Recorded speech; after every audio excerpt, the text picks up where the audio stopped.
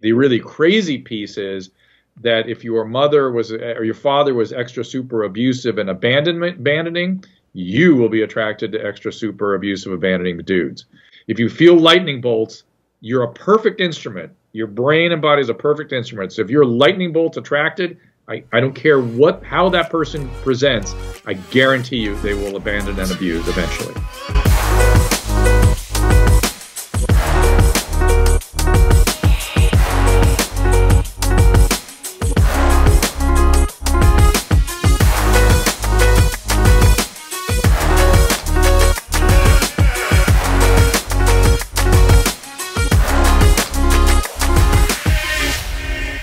First of all, I was a little nervous just coming on, just because you're our first doctor. And there's something about being around, my cousin's a doctor. I come from like a medical background. So there's something like comforting about it where I tend to overshare most cases. I'm sure you're used to this, especially on a public platform. I'm like, oh man, am I going to overshare things that, because my mom listens to this and people I know listen to this. So it's like, all right. I gotta try to stay cool. I think, in my opinion, it says something positive about you, that you're able to go into that shared space of connecting and feel trusting, and it just happens to be on a public platform now. You got to watch out for that. It's tougher, yeah, especially with a professional like yourself. I definitely feel more comfortable just being able to share that without feeling judged or anything like that. And as I was going through the research, I was looking at your old episodes. I think it was like 1999, 1998 for Loveline with Adam Carolla. Mm-hmm. And I was just fascinated by the kind of questions and things that you were getting thrown at you. And from what I understand, you were also practicing doctor at that time actively, right? So this is something you were doing at night after. Yeah. Well, I'm still practicing, but at that time I was practicing a lot. I was getting up at 5 a.m. and struggling to get home at 10 p.m. And Loveline sort of forced me to come home for dinner, and then I would go out and do this radio show late at night. Wow. And so because it's such a different world for what you were used to, because you rose on the top of the medical field, and then you decided to go into something that probably felt 180, although you were being yourself, you were still providing advice, but it was, you were being put in front of a camera, and you had to... So let me tell you the story. So maybe it'll make sense in historically. I think it's interesting right now. It makes more sense than ever. So here's what happened. It wasn't something I decided to do. It was something like I sort of got sucked into. There was never a point I went, hey, I'm going to do this, or I think I know what I'll do next. To this day, I don't think that way. At that point, let me take you all the way back to 1983. So I'm a fourth year medical student. I'm spending, 83, 84, yeah. And I'm spending all my time. I mean, back then, if you're in training, you're working on AIDS. Your AIDS oncology is filled with AIDS, infectious disease filled with medicine filled with AIDS was everywhere. We were, especially in county hospitals where I was training. And it was a deeply troubling time. I mean, it was a horrible story that there's really no one left to tell the tale except those of us that were working on the patients, because the patients were all dead. I was there when they opened the boxes and pulled out the AZT, and we were like, oh my God, we can do something. And we did, and it worked. And it was sort of like remdesivir. Now I love the fact that we have a current model that helps people understand what it was like dealing with HIV and AIDS. So AZT was like remdesivir. It's like, we can do something. We can finally do something. Because at that point, all I was doing, people would come in with their first episode of pneumocystis, and I would sit them down and go, you have 6 months to live. And that was it. that was the treatment. You have 6 months, sorry. And then we'd work around the edges dealing with all the oncological problems and infections and things, but it wouldn't extend their life. It was ridiculous. But AZT changed things, and then we had other antivirals, and it was a proof of concept. You've heard Dr. Fauci talk about proof of concept with remdesivir, and it was thrilling at the time. So, and don't believe the Dallas Buyers Club movie. That is a massive distortion about what was going on at the time. And just remind yourselves that the evil AZT was bad for that particular case because he took 50 times the recommended dose, and it suppressed his bone marrow. Of course, that's what happens. And not to say that AZT did much at the time. It did a little bit. But we very quickly got into other things. And actually, the things like the Dallas Buyers Club got in the way of us being able to give people those medicines. There was you want to remember this history, but there was this rumor that AZT was causing AIDS and antivirals were much like the chip and Bill Gates and all the crazy rumors that are going around now. Have you heard these rumors about? No, I haven't. Oh my God, there's so crazy rumors. Go on the internet, just look Bill Gates coronavirus vaccine, and you'll find. Oh, you're saying like he's keeping the vaccine from other people or something like that? Once the government wants to use the vaccine to inject a chip into us, and there's just all this craziness. Yeah. I can't it's even not true. I can't even keep the delusions straight in my head. They're so bizarre. But same was going on with AZT at the time. So here I am, struggling, and a friend calls me out of the blue and goes, "Hey, you know this radio station down the street? Where are you right now? Where do you live?" Montreal, Quebec. Okay.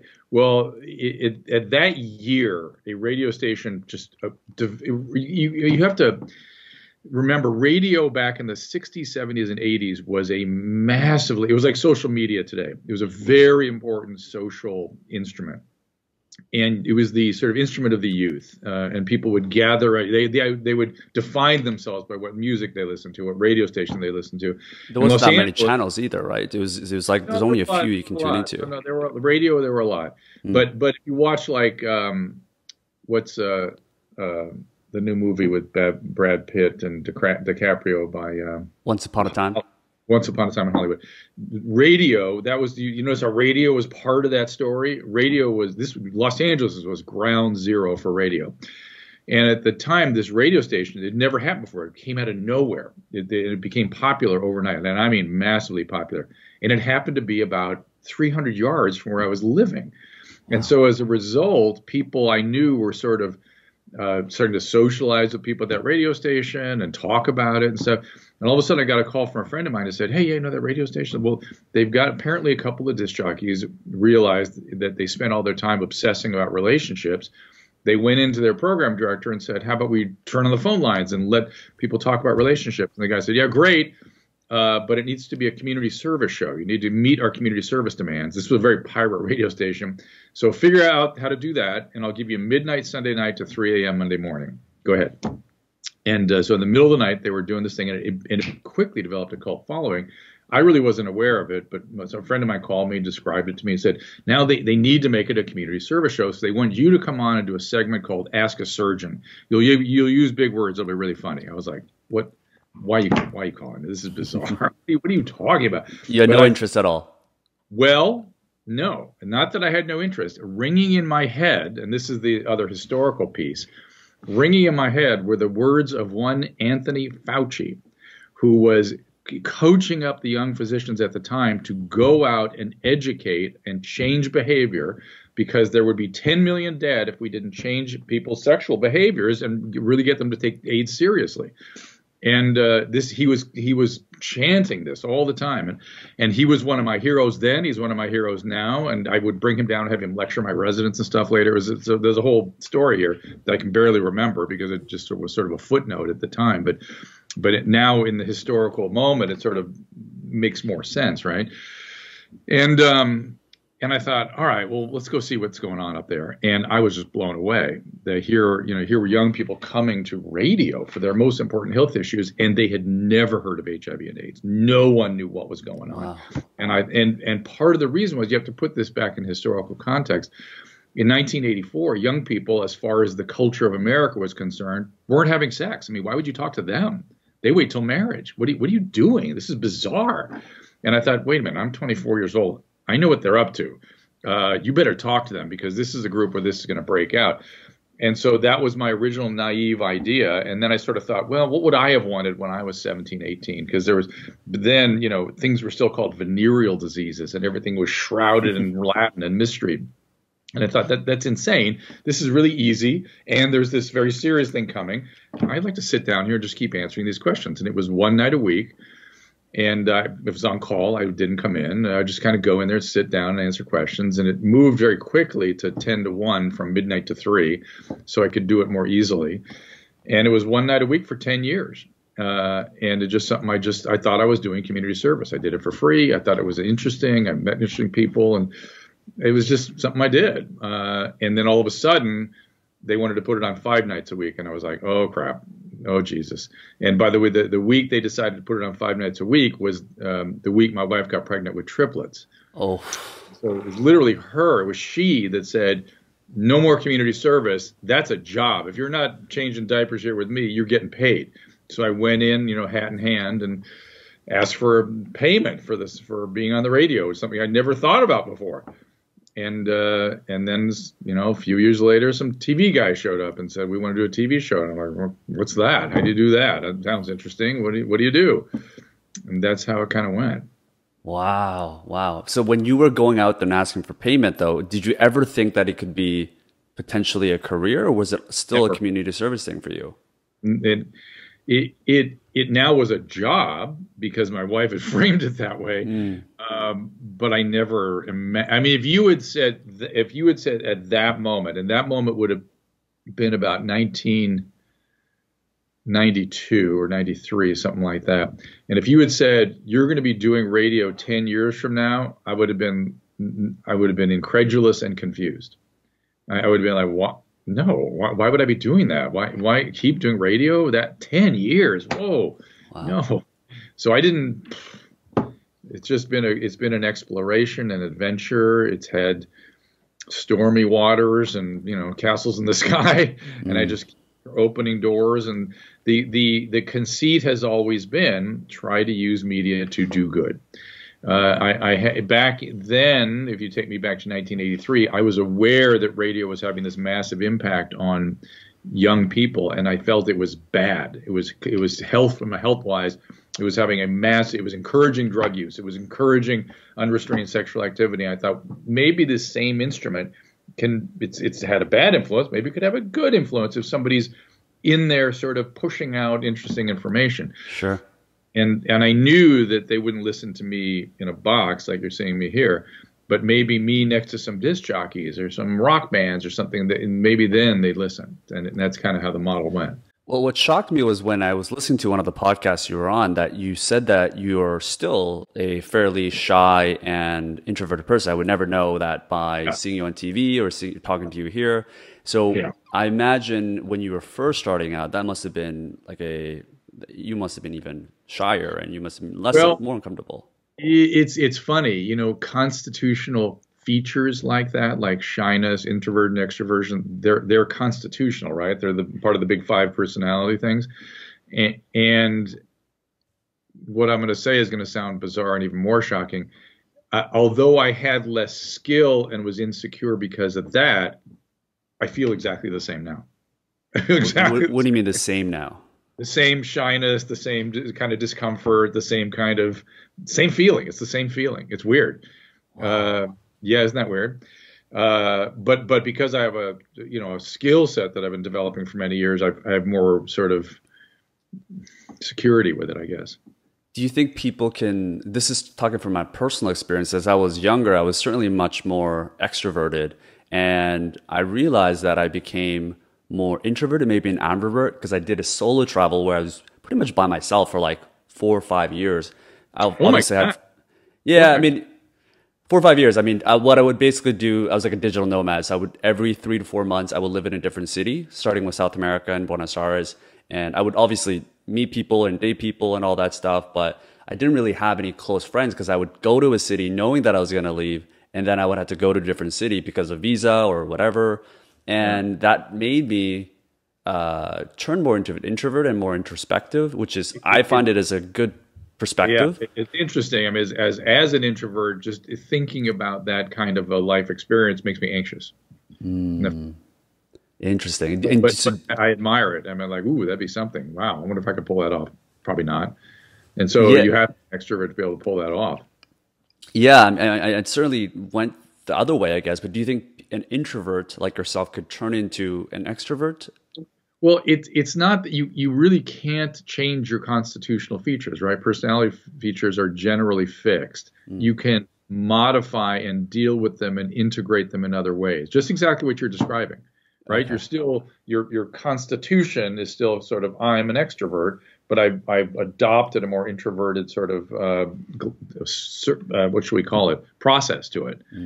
Gotcha. And I'm the same way. I'm an introvert, and I've adopted an extroverted sort of process to this, a way of managing that introversion. But the constitutional quality is just still there. That's why it feels the same, even though I have all these skills that helps me appear more or be more sort of out there. Yeah, and now for you having so much experience, or at least maybe when you first started, did you see yourself as thinking more about as a personality in terms of, okay, is this going to resonate with the audience, or did you put yourself more as a doctor? Because it's a hard balance, right? No, well, yes, strictly doctor. Because I had like three careers in medicine going simultaneously. I was doing outpatient. I was teaching through medical departments. I was teaching through psychiatry. I started running a medical department at a psychiatric hospital. Then I ended up running their addiction services. I had an outpatient medical practice, and I had an inpatient and intensive care medical practice. This was back when internists could do everything, and I did everything. And I would do it from 5 in the morning to 10 at night. And I'm extremely grateful for those years of experience, because as a result, I've seen everything. I've just seen everything. There's nothing I haven't seen and dealt with. And I have this incredibly rich experience that I want to share. And internists, and nobody's getting that experience anymore. Everything is very, very siloed in medicine. It's kind of bothering me, because you just have a different way of thinking, a different judgment when you've seen all the psychiatric spectrum, you've seen medical issues, you're working with death and dying all the time, you've seen intensive care medicine and struggled all night, keeping people alive on a ventilator. That's an experience that can't be replaced. And people are getting any one of those, but not all of those in one career. So I had all that going on, and I was very, very, very, very serious about medicine. I thought I was doing something terribly important. So I didn't let anything else I was doing adulterate that. So it was years later, now maybe years into MTV, and certainly, well, two things, I guess. So I was very resistant. I didn't use my real name. I was on the radio. I didn't really want people to know I did it. It was all very secretive for me. But as the MTV thing came along and it became more of a public thing, it was my wife that started pounding on me, like, you've got to pay attention to how you look and how you look at the camera and what your dress, blah, blah, blah, blah. And I was like, no, I can't be bothered with that. It was almost insulting. Like, no, I've got more important things to do. And I remember one day she sat down and she goes, we had a co-host. I don't know what episodes you look at, but Diane Farr was our co-host for a long time. And she goes, look at Diane Farr. Look how she looks. Look how she looks at the camera. And I thought, oh, there is something there. Okay, all right. So a light bulb went off. I still didn't do anything for years. And then Corolla, when I started doing radio with him, would always beat on me. I mean, and it took me years. It took him years for me to pay attention that he was doing improv and I had to improv with him. And so if I ever said the word no, because there was something serious medical I was intending to deliver, he would become furious, because in improv you never say no. Right. And so it took years and years and years to start to pay attention. And once I did pay attention, I thought, oh yeah, these people are all right. I'm kind of silly of me not to pay attention. I have this platform and I should be using it to do good things, and I should try to maximize that. And then around 2010, 2011, I was doing so much media that I thought, you practice medicine 25 years, you've done your time, maybe it's time to really kind of focus on media for a while and see what you can do with it. And that's when I started just doing outpatient medicine and stopped doing the addiction services, stopped doing psychiatry and stuff. And that's where I've been since.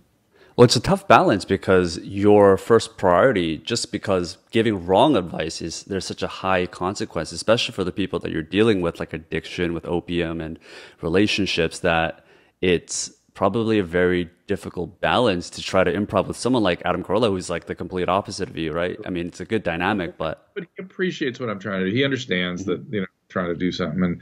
I've come to learn over the years that it's the entertainment and the people that know how to make television and make radio. That's what gives me access Yes. That gives me access to an audience it's not me, it's them that gives me access, and then I can, talk to these people. There's something else you're saying about yeah, I always try to help people make sure people understand that these are all educational. This is not really advice. This is sort of education. This is framing things. Here's how we approach things like this. I'm not telling you what to do unless somebody's actively suicidal and I'm calling the local cops or something. But generally, it's like here's how you should approach this.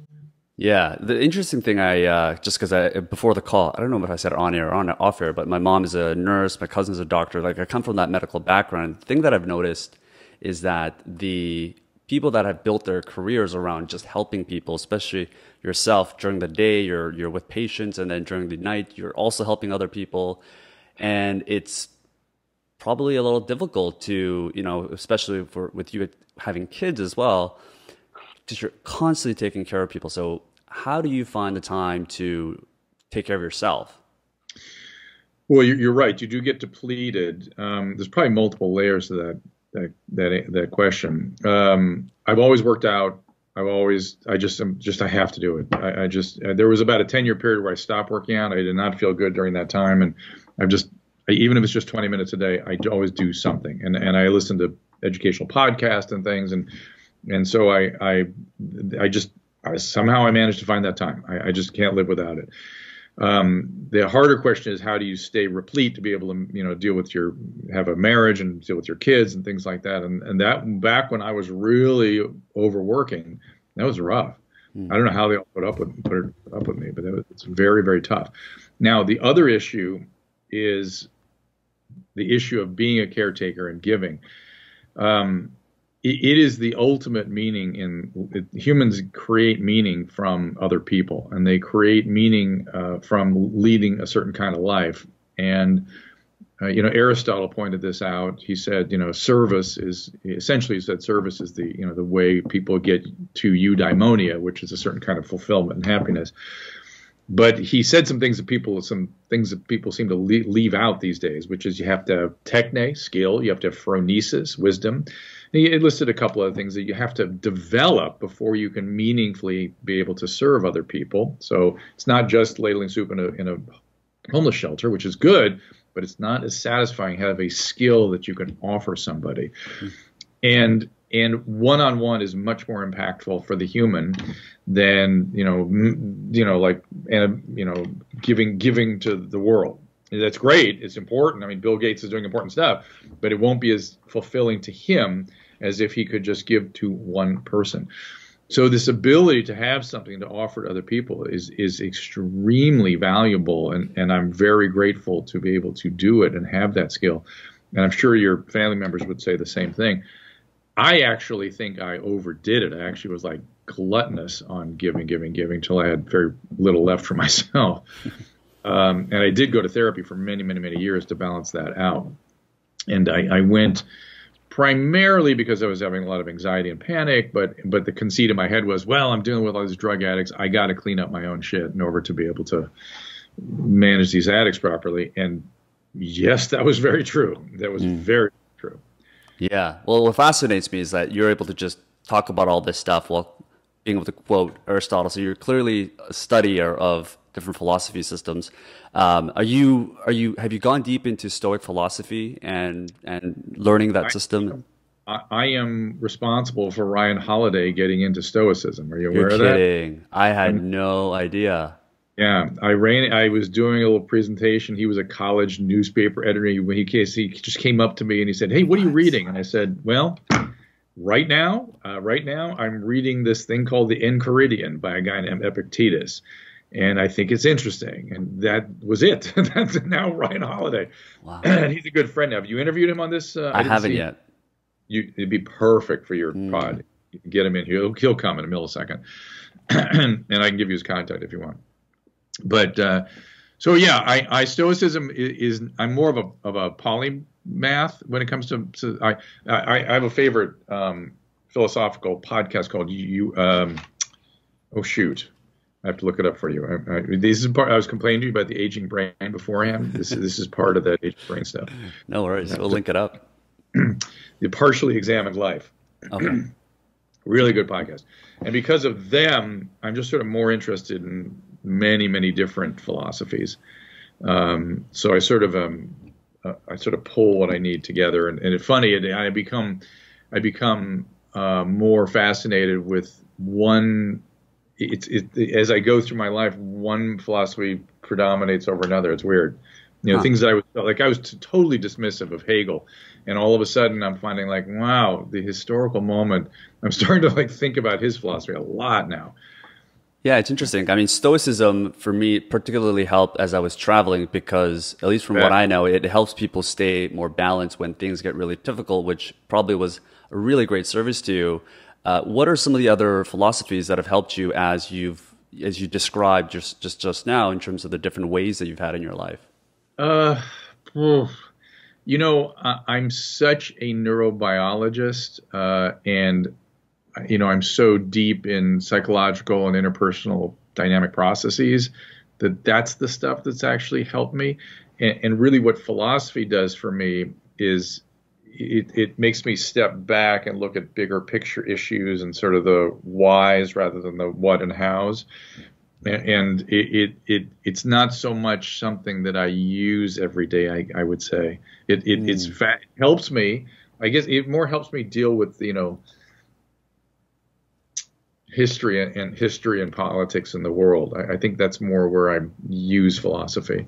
Yeah, I think similar for me too. It's not an everyday thing, but it's almost like having a council of mentors that you can rely on when specific things happen in your life that you can say, oh, like what would this person do? What are the quotes that I can refer back to? Like right now, I feel like we're sort of caught in a struggle between a Hobbesian view of the world and a Rousseauian view of the world.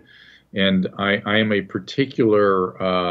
have particular disdain for Rousseau You may need to elaborate just for people that don't know. Yeah. I don't even know, actually. So Hobbes was a British philosopher around the times of the Armada he developed a philosophy about human beings that this is around social constructs primarily we're talking about. Each of them had many, many different other philosophies in other areas of our lives, but we're talking about social constructs. That the human lives in a state of nature, which is solitary, poor, nasty, brutish, and short, which is accurate, which is true. And it's because we are social beings, and it's our social networks and support systems and communications and technologies. That's why humans are here. That's why humans survive. That's why humans thrive. Rousseau believed that making a social contract is what ruined us, and that man in a state of nature is he called like the something native, the kind native or something, and that we would just be living perfectly, pulling fruit off the vine, having sex when we wanted to, reproducing. It's just a completely very Epicurean. Never existed in this history of human development. But the French Revolution was fought because of Rousseau, essentially. And I feel like there's a similar wind to blow on these days, and it always goes to terrible places historically, really bad.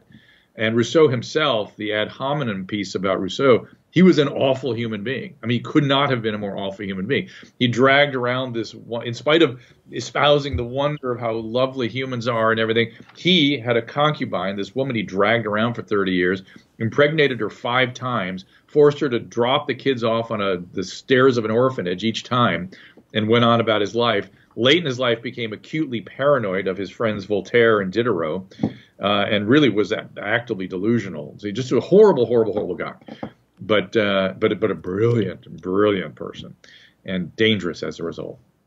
Interesting. That's fascinating. I definitely need to dig into that a little bit more. But I mean, it's a good example of this idea of, you got all of these guys that we admire, from Marcus Aurelius or Aristotle, but when you look at their everyday lives, I imagine they were doing things that we probably would not approve of, just because there was slaves, there was like wars, there was all these different things that were happening.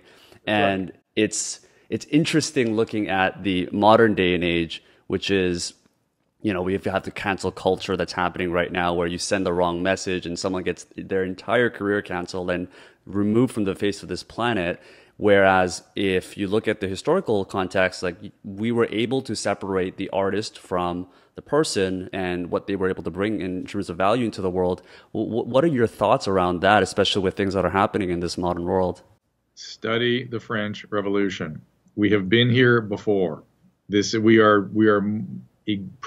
Although the issue was more about the government or the monarchy than the social fabric of the day, it was the same stuff. And it goes bad.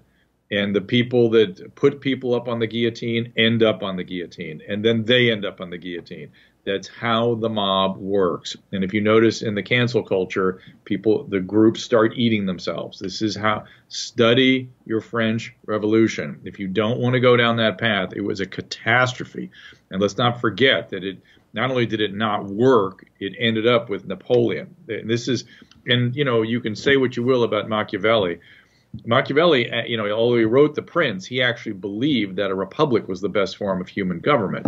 He's famous for The Prince, but he didn't like that form of government. But he did make the point that whenever he described these same kinds of phenomenon we're dealing with today, and he says what happens is it either totally unravels or a strong man steps in, a prince. And I urge us to pull back. Pull back. We're a little bit too much on the further end right now, right? It's not good. It doesn't end well. There's the better way to do this. And the American system, the American the philosophy of government is the one that solved this problem. And don't throw it. It can allow us to thrive again if we allow it to function. Yeah, definitely. Yeah, I'm in the process of going through the Genghis Khan biography, and it's what's that? Oh boy, yeah. I mean, to me, it's there's some fascination around it because obviously he's obviously a conqueror and someone that was a savage, right? Yet when compared to Alexander the King, or I forget there was another one, basically all of them were killed by family members, their own family members or their own followers. And Genghis Khan apparently was someone that was admired and someone that was so close to family members that I think no one wrote about him for 50 years after he passed, just because they really wanted to keep that sacred. And he was one of the longest chapters of the first English book, the Canterbury Tales, just because of how admired he was, despite all the things that he's done. And it's probably a good contrast to what's happening today. It's a bit nuts. Is it interesting how when you open up history and really examine it, it's so different than the mythological gloss that we all have for these different historical periods? Absolutely. My first blush with that was Abraham Lincoln. I started because I went to a really fine liberal arts college, and a liberal arts education has been under attack for a couple decades now. And I'm telling you, there's a difference between a liberal arts education and a really fine liberal arts education. If you have a really fine one, you will never stop learning. You'll never stop reading. That's the nature of a real liberal arts education. So once I started, taking deeper breaths, instead of, struggling to get through my days, from, like I said, 5 a.m. to 10 p.m, I started reading again. And the first thing I did, I said, that guy on the penny, I wonder who he actually is. I wonder what the person is there. And I started reading Lincoln biographies, and I've read dozens of them now.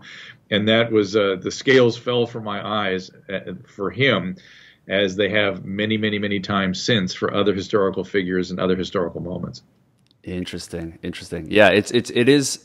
I went down maybe a very dangerous rabbit hole recently as well, is before I ran into Genghis Khan, which is Mein Kampf, and of Hitler, obviously. And it's I got it like a very footnote, which is like a lot of the things that he wrote were not accurate. So I'd be curious to know like how accurate some of these are versus what we know today.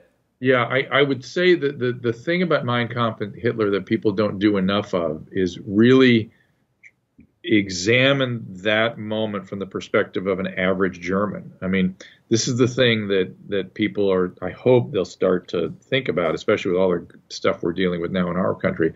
It's like, it happened in Germany. It happened amongst the most rational, stable, technologically advanced. Those people were persuaded by this shithead. It could happen anywhere, and you pay attention to what they were thinking.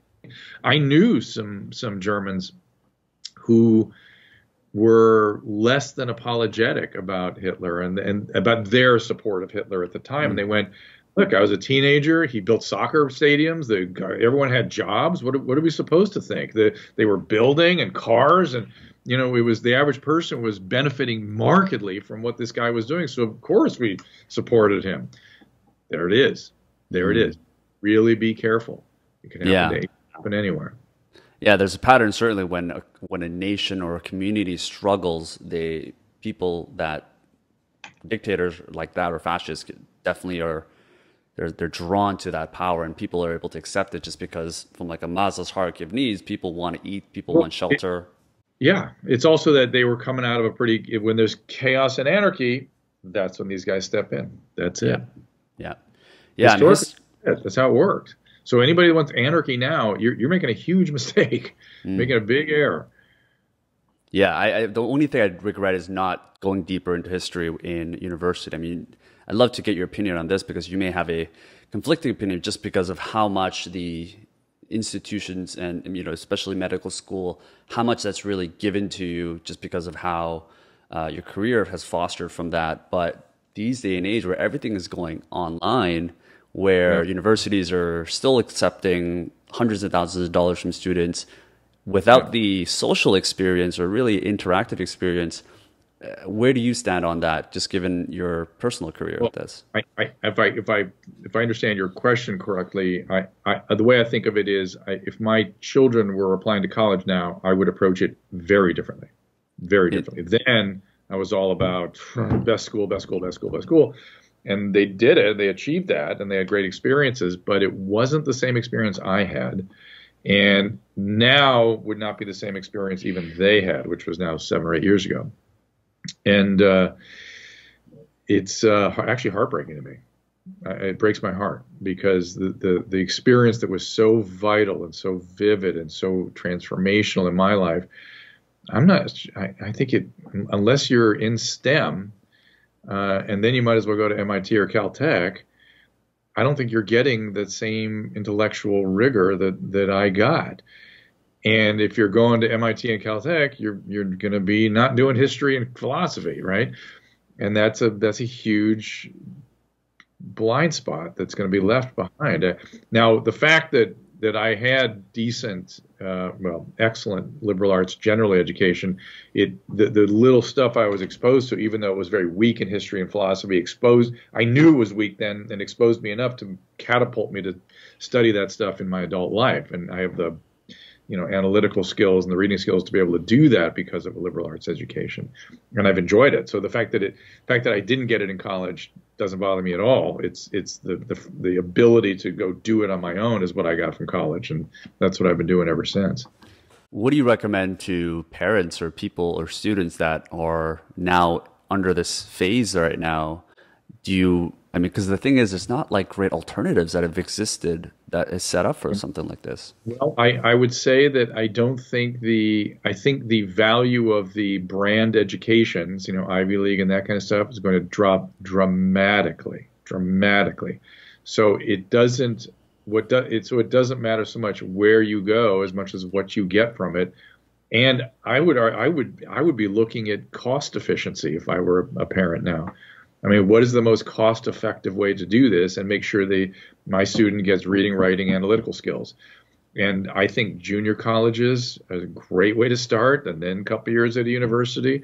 Go do that. That's a much more cost-efficient way to do it.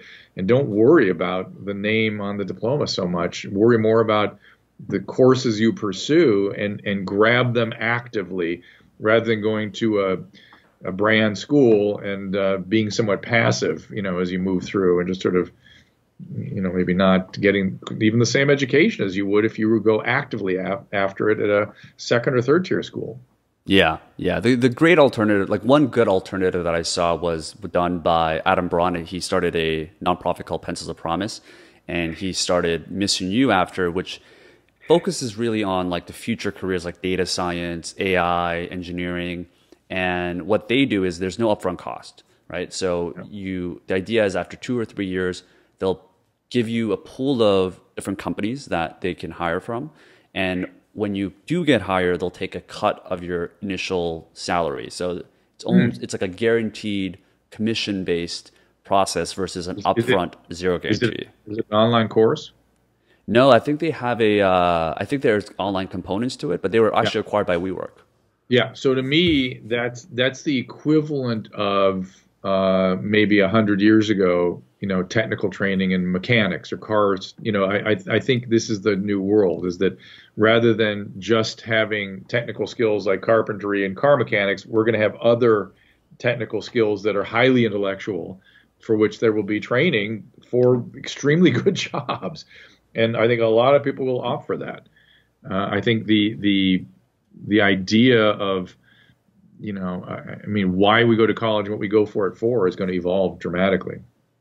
Yeah, there was an interesting point by Mark Cuban, I believe, in an interview where he was talking about the fact that when everything does get automated from law to almost on our daily lives, from a university perspective, just kind of take it back to full circle, one of the most valuable things that we can learn as students would be things like liberal arts and philosophy, where creativity is going to be your differentiator, and understanding the ethics of AI are going to be a huge value and potentially a career in itself. Yeah. So it would be like going to these colleges it'd be essentially reading the great works and having symposiums on the great works. It's back. That's all the way back to classical liberal arts education. I fully endorse that. And then anybody else on other tracks will be tracked into technical skills like you were describing, or professional skills, law, medicine, psychology, that kind of stuff. And that makes perfect sense to me. Yeah, definitely. So I want to take it more into love and relationships and sex, just because this is a huge topic that you go on. I'm going to relate it to a personal story for myself. So I'm back in Montreal, and I haven't been back in a while, but I recently saw an ex that I haven't seen in about 7-8 years. She's in a long-term relationship. It isn't anything like that. But do you think exes can be friends?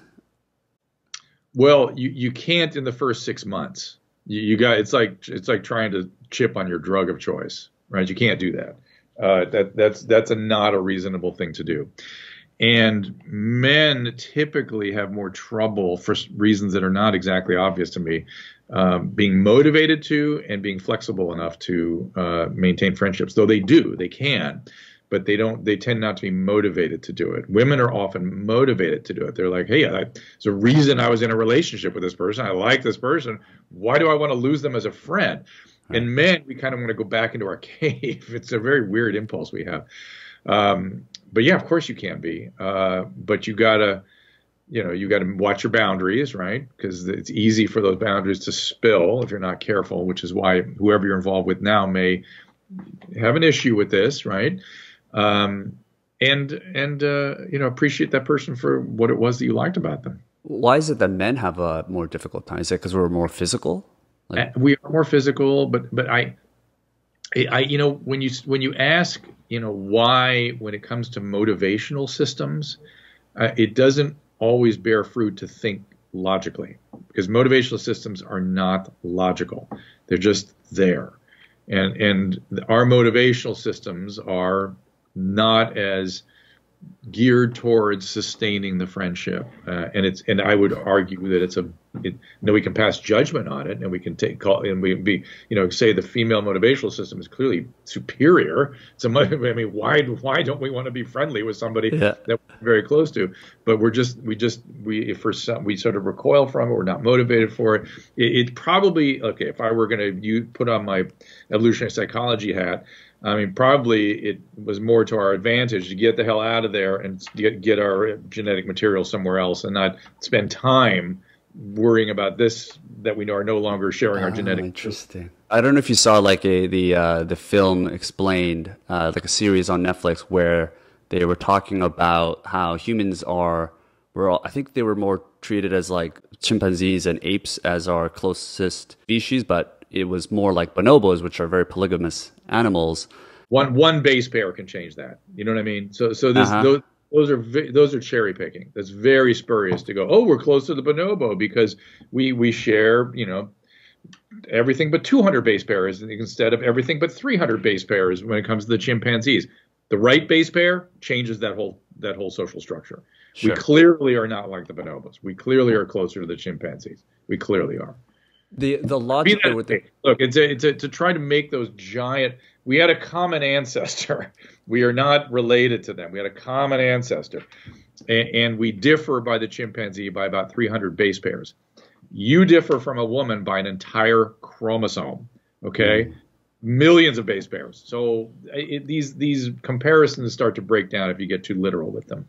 Yeah, well, the point that we were making was, religion, all that stuff was man-made, and that because the bonobos, which may be true or not, the idea was that human beings were also meant to be more polygamous. But it seems like with men becoming the more physical characters, that they're the ones that maybe are more polygamous versus women.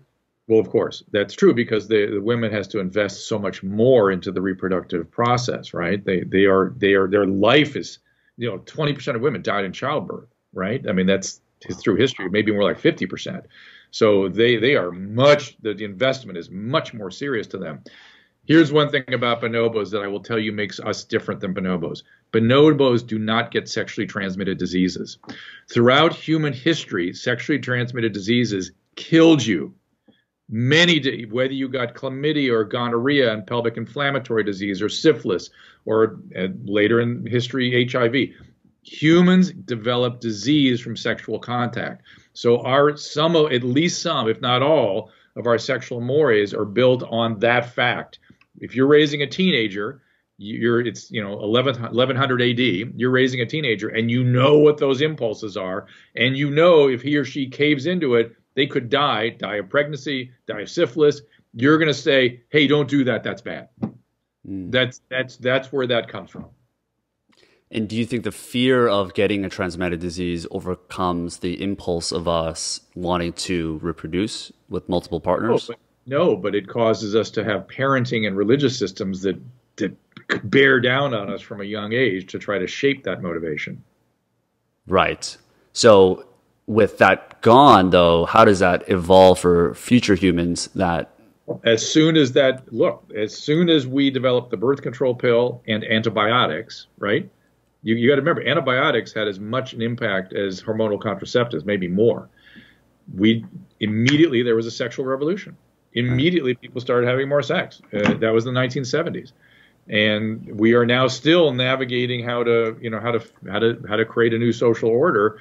And immediately, a big disease stepped in that slapped everybody down, AIDS. So, there's a back and forth to this, both socially and biologically. Yeah, I mean, to add to that, it's as I think I was talking about the Moran Surf, the neuroscientist, where he was talking about the fact that human beings are just going to live longer, just given the advancement of technology and science.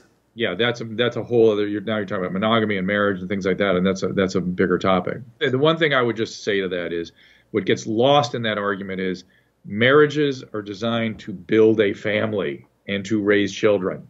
And people don't even think about that when they're getting married anymore. It's like you're trying to create hopefully a multi-generational family structure within which optimizes the rearing and performance of children. That's what we're doing here. Yeah. Now, maybe some people won't do that, and maybe there'll be variations on that theme. But optimally, it's a unit used throughout human history to optimize child rearing and provide a social network of support, the larger family system, so people are cared for. Yeah, in this day and age, you're saying it's not the same case. It seems like most people people abandon that and don't look at that. It's very satisfying when you think that way. It's very satisfying when you look at your wife and go, we're building a life and a structure here that is more than just the two of us. Yeah, agreed. And you're saying, oh, it's just a piece of paper. Yes, every contract is just a piece of paper. It's the only contract socially you sign in your life. It's the only social contract there is, marriage. And it's designed to motivate people to stay together, build that system I was talking about. Yeah, I'd be curious to know because, before I was telling you about the fact that I was constantly traveling 3 to 4 months out of the year. And one thing that I've started to kind of meld into, I'm sure you know, like the attachment theory of like the secure, anxious, avoidant, and I was certainly more the avoidant type, and I think I saw the idea of depending on someone as like a weakness, and it's something I've been trying to get over. especially I've had like business partners and stuff, but Yeah, I'm going to read Pia Melody's book, Overcoming or Facing, I think it's Facing Love Addiction or Overcoming Love Addiction. And you're the opposite of the love addict. And she talks about love avoidance in that book. And I think it would help you to read that book.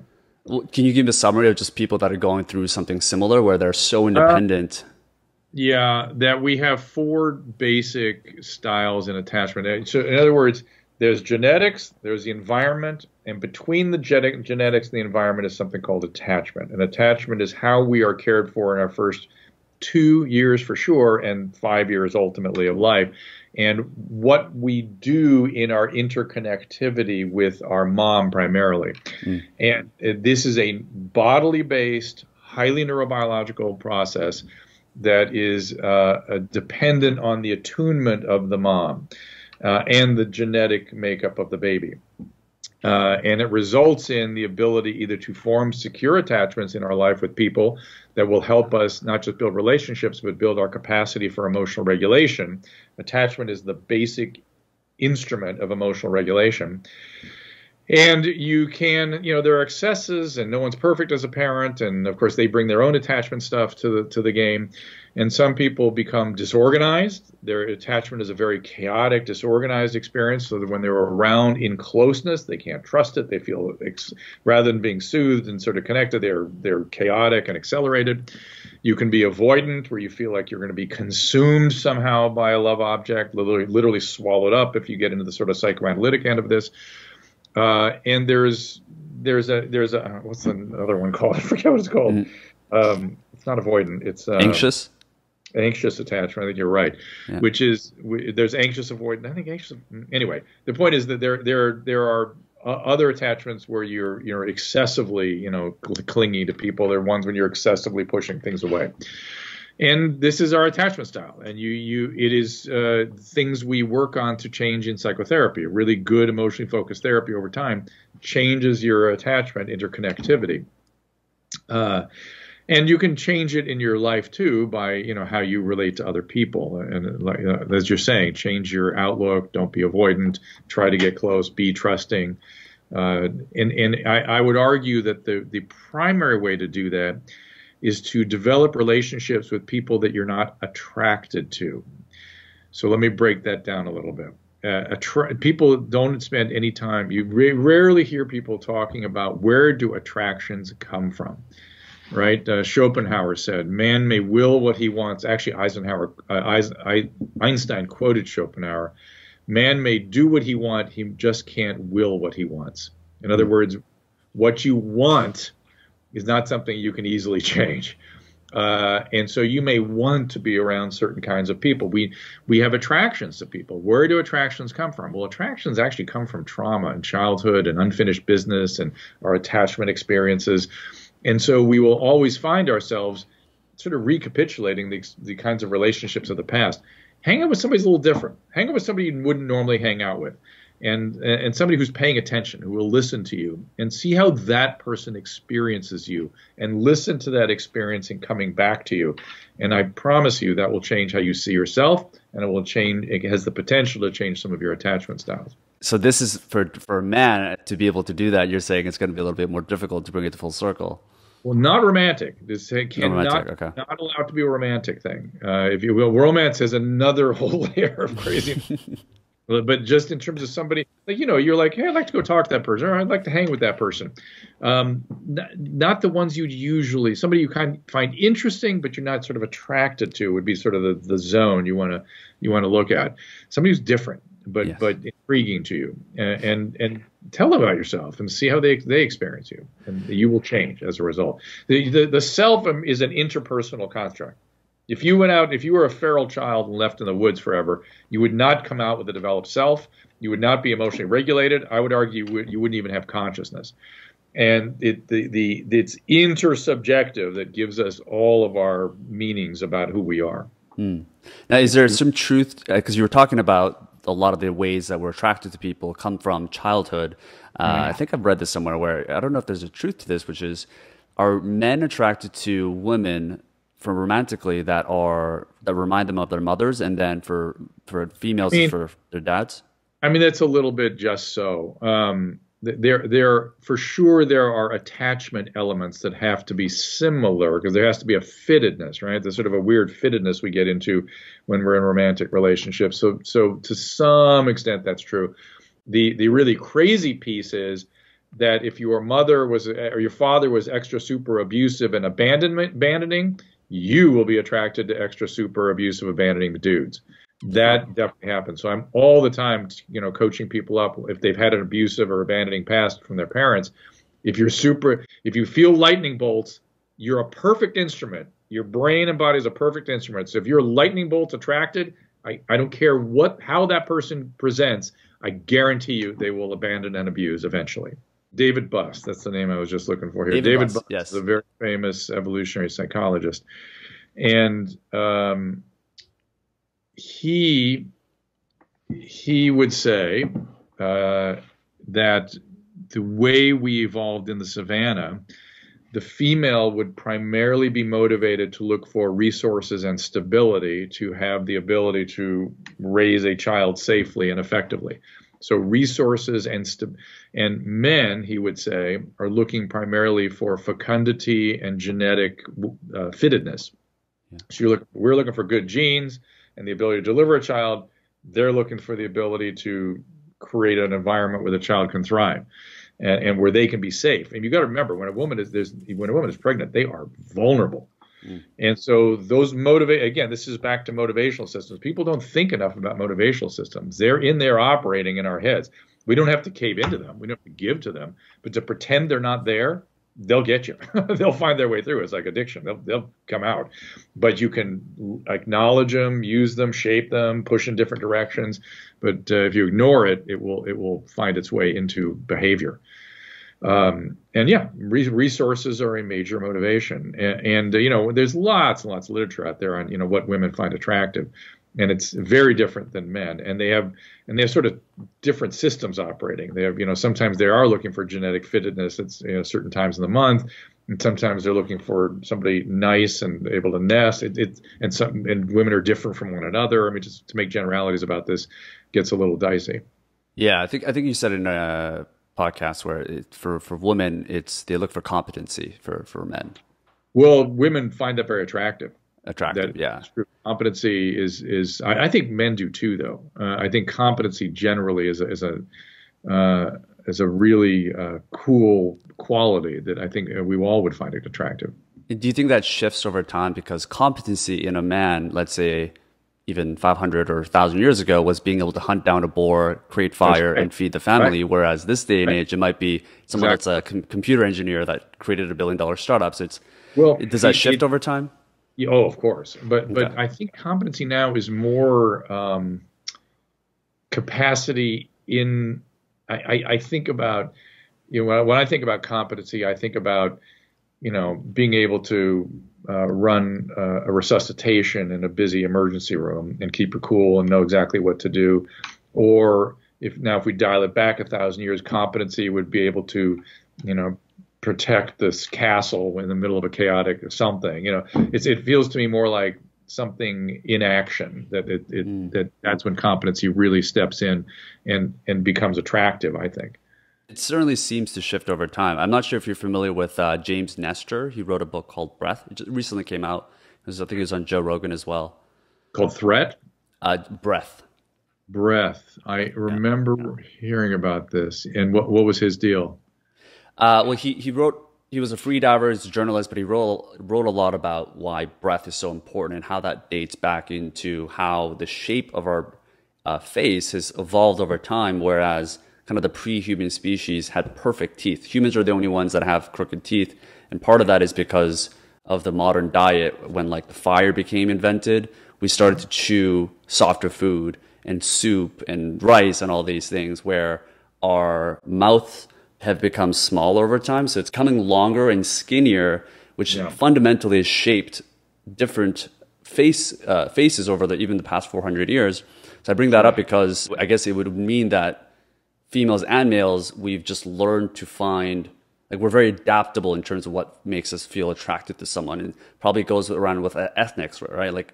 White males were the big thing in Hollywood, and they were the only ones that had faces up on the screens, whereas now it's more of the minorities that are getting some more attention. And it seems like it's a very adaptable thing that humans can learn what to feel attracted to.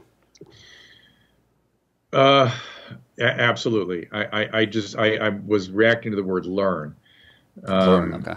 Because that's a little bit, it's a little bit specific. It's something, because attractions, again, are built on motivational systems, and motivational systems are complicated. Yes. They're not strictly a learning paradigm. But I do agree with your general construct. Gotcha. Well, Dr. Drew, I know you're cut on time, so I want to make sure that the audience members, first of all, learn where they can find you, your social media handles, all that. But before we do, we usually end the interview with one specific and actionable step the audience members can take after listening to this episode, something that can help them, I don't know, gain more confidence, help them feel better, help them with their relationships, anything that you feel would be relevant in this day and age. I have two things. And one is read a biography about a major historical figure that you're interested in. Read it. And in fact, I'll recommend one. Read that's pertinent to our time.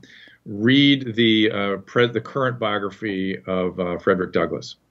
There's a period of American history after the Civil War that we have blinded ourselves to because it's so horrible, it's so awful that we just sort of pushed it away, I think, as something we don't really want to look at. Frederick Douglass's biography brings that all to life, and he's a major historical figure in the United States and should be up on every the lexicon of the founding fathers, humbly. He certainly should be the status of Abraham Lincoln. And then my other piece of advice is do what I said about finding somebody that's different than you and sit and tell them about yourself and see what they say. Listen to it. Take it in. Not romantically. Not romantically. To make sure you're not romantically interested. Men, we're looking at you. Not the opposite sex either. Right? Don't. It can be this. In fact, same sex probably better. Yeah. So. Yeah. I know you also mentioned about French Revolution. Do you have any books that come to mind that people can read about the French Revolution? I think I would keep it simple. If you've not, because it's a very complicated landscape of history, you might just want to listen to some podcast about it, rather than try to dig into the many volume, billions of gallons of ink that have been spilled. I went down a rabbit hole on Napoleon for a while, and that doesn't really give you that. I'm wondering if you read about Marie Antoinette, it might help you kind of understand it. But I'd say listen to podcasts. Just get into, once the Jacobins and then the sans-culottes and then the second and third Republic get going, you'll get a sense of what a mess it was. Gotcha. And where can people find you online?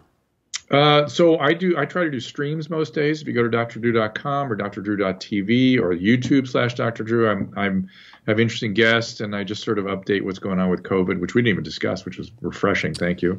Yes, I know that. I know. I can't even handle it. Trust me. I know. Yeah. But I try to make sense of it and keep people from getting overly anxious and freaked out about it. And I talk to, Alex Berenson and people that have alternative views on it, so we can kind of try to shape our. It's so hard to figure out what's going on. The press is completely unreliable now. And I do a podcast with Adam Carolla most days, so he and I are still together. And I do the thing called Dr. Drew After Dark at your mom's house, which is very popular right now. So check it all out. drdrew.com. Got it all there.